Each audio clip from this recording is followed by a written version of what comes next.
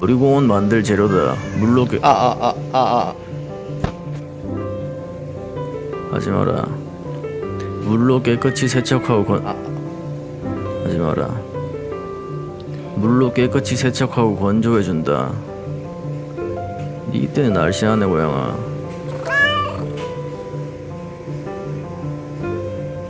놀이공원 입구는 여기서부터다.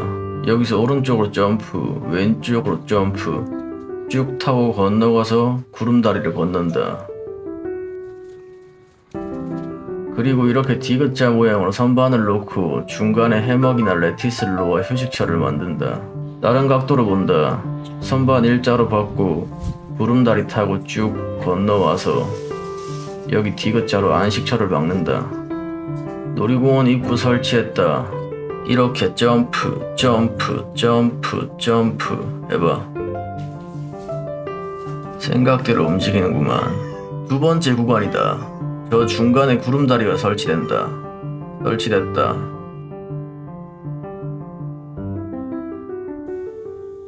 뭐 먹는데? 건너와봐. 왜? 건너와봐. 그래, 튼튼하다. 무섭나? 튼튼하다니까.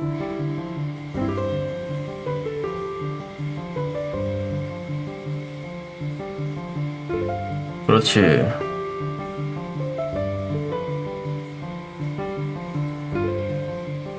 근데 네가 그렇게 저승다리 건너든 건너면 떼야 한다.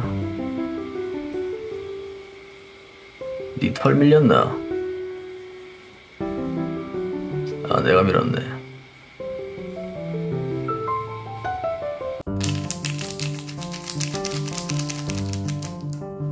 나타났다. 다시 한번 건너보자 고양아. 와봐. 올라와봐.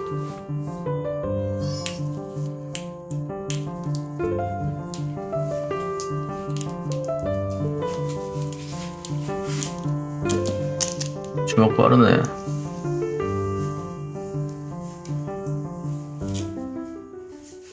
네 갑자기 표정이 왜 그런데? 어디 가는데? 닭가슴살 여기 있다. 왜?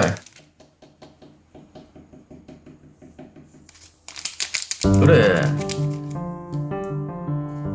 네 표정 뭐 안 좋은 일 있나?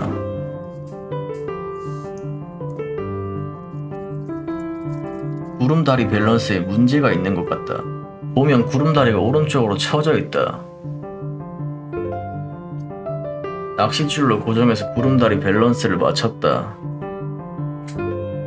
구름다리 밸런스 잡았다. 왜? 와봐. 돌아서 와봐.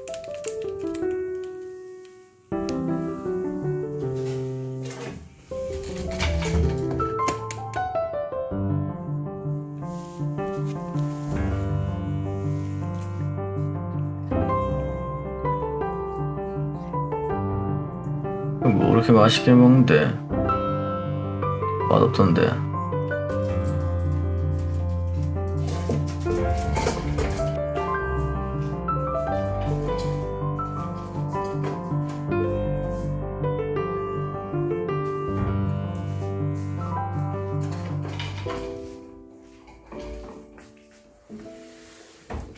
완성했다. 고양이 놀이공원. 월세집이면 웬만하면 따라하지 않았으면 한다. 벽에 타공을 내 코에 블랙헤드 숫자만큼 냈다. 주인님 승인 없이 따라했다가 민사소송 당할 수 있으니 조심해야 한다. 다행히 집주인님이 나를 좋아해 주셔서 허락을 겨우 받았다. 안식처 2층은 단차 없이 깔아 편하게 쉴 수 있게 하고 안식처 1층은 단차를 내서 고양이가 왔다 갔다 좀 더 날뛸 수 있게 설치했다. 1층, 2층 각각 두꺼운 이불을 깔아주면 된다. 이게 싫으면 애초에 레티스 대신 합판으로 설치하면 된다. 하지만 난 레티스를 추천한다. 그리고 가장 중요하게 생각하는 밧줄. 웬만큼 비싼 클라이밍 보드보다 훨씬 좋다고 생각한다. 고양이의 광배근을 키워줄 수 있고 운동량을 늘려준다. 구매할 때 주의점은 너무 저가로 구매하면 먼지가 많이 날린다. 여하튼 고양이 놀이공원 완성.